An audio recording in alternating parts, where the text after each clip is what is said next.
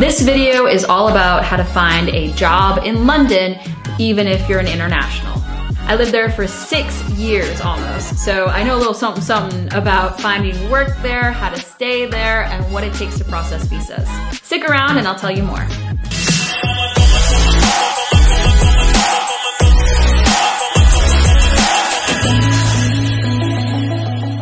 What's up guys, it's Vanessa, back with another episode at Wander Onwards. So today we are talking about a highly requested topic, which is how to find a job in London. So if you know anything about me, you'll know that I currently live in Germany, but I actually lived in London for almost 6 years. I did my master's there, and then I started to work for different technology companies as a project manager and a product manager.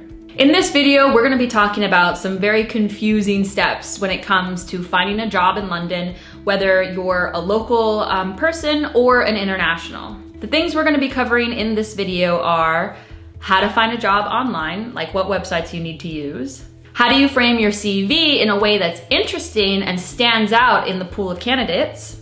And then of course, negotiations and sponsorship. Now, if you want more in-depth, detailed answers and my personal recommendations, definitely check out my Move Abroad Masterclass, which I have available for Americans and then internationals. In this 6-week course, you're going to learn the end-to-end Move Abroad process with my specific and targeted recommendations.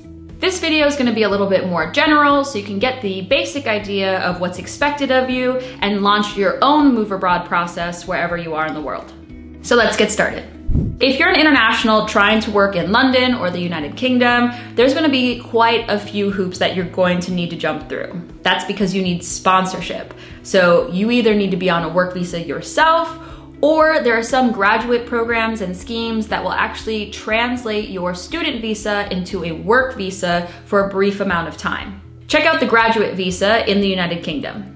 Students on a graduate route will be able to work or look for work after their studies for a maximum period of 2 years. So once you're done doing your degree, you're gonna be able to stay and look for a proper job instead of being kicked out of the country immediately. That was kind of my situation actually. I had 7 months to find a job, so I did a bunch of internships trying to get experience. So with sponsorship in mind, you need to make sure that one, whatever company you're investing your time and resources in is actually able to sponsor you once your 2 years are done. And two, you wanna make sure that you actually enjoy that industry and what you're doing and that you make enough money doing it. Sometimes there are financial requirements. When I lived in London, there were for a work visa. So if you're not making enough money, you won't qualify for some of the parameters necessary. Also, when you have a work visa, you're basically owned by that company until another company accepts the responsibility of taking you on and sponsoring your work permit.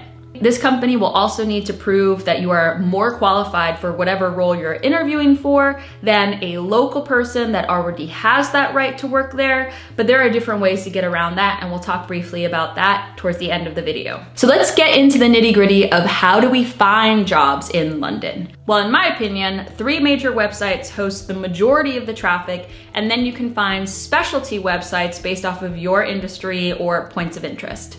First, we have Glassdoor. Now, Glassdoor is great to start your job search on because it's gonna give you an idea of what the salary ranges are and what people think about that company. Because there's a requirement about how much money you need to make for work visas typically, you need to make sure that whatever company you're considering can pay you that correct amount of money. Otherwise, you're gonna run into some trouble. Also, you're gonna wanna look at what the ratings are for that company to make sure that people like the CEO or HR is actually doing a great job and it's a place that you'll wanna stay for long term. The second website I would recommend is Indeed.com. Now, Indeed is actually really great for English speaking jobs when you're not in an English speaking environment because you can search based off of language. In Germany, I was searching for product management jobs in English and I was given thousands of results, sometimes not always the most relevant, but it gave me a great place to start and I was able to pinpoint where the English speaking jobs were because my Deutsch is not so good. The third website is my personal favorite, which is LinkedIn. I like LinkedIn because one, I can curate a profile to draw people in. 2, I can actually connect with people and follow other product managers at companies that I potentially want to work for. And 3, you can set up alerts so you're notified weekly, daily, whatever, about jobs that fit your skill set, interest, and industry. If you want to know more details about how I tackle this job search online, head over to my Move Abroad Masterclass where I save all the best details for my clients. Of course, if you are enjoying this video, give it a thumbs up so I know to make more videos on this type of topic in the future. Also, don't forget to hit that subscribe button so you can stick around for more Wealth and Wanderlust content I post every week. Next, let's talk about the CV. List your most relevant work experience that has happened most recently. Start first with your title, then underneath it, the company name, and on the right-hand side, include the location and for how many years you've been there. Underneath that, you're going to include 4 to 6 bullets of what you actually did there, and be sure you're using keywords from the job posting vacancy so that the automatic CV filtering technology can pick up those keywords. Also, it demonstrates that you're looking into the specifics of this job and proves that you can prioritize the type of important information that's relevant to the circumstance. Let's talk about your network. So your network is going to be your best asset when looking for a job in the United Kingdom, or specifically London, because it's all about who you know. When I was looking for a job, I was going to at least one tech event every single week, and I was adding loads of people that worked in my industry doing my job for companies I was interested in. This is a great idea because you're able to follow those people's career as they gain momentum. They sometimes post about job openings on their team, or maybe someone is looking for something in that industry. And overall, it starts to build a community in your specialized industry that you can rely on in the future. You should probably expect to be in this process anywhere from 2 to 3 months, because at the very least, the visa process takes at least 6 weeks to handle, and your company should be able to help you with that. Furthermore, these interview loops can truly take so long, I don't really understand why.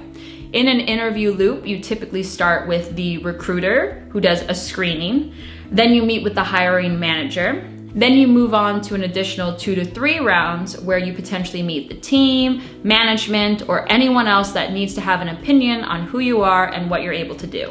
If you're in finance, the boroughs that you're going to want to mingle in and create a presence in are Canary Wharf and Bank. If you're in technology or e-commerce, you're going to want to focus on Angel, Islington and Highbury, Brixton, and Shoreditch. Thanks so much for watching this video, and I hope you really enjoyed it. Please hit that subscribe button and stick around for more Wealth and Wanderlust content. I post every week, and I'm always here to help. So please leave comments down below or check me out on Instagram where you can DM me directly. Have a good one.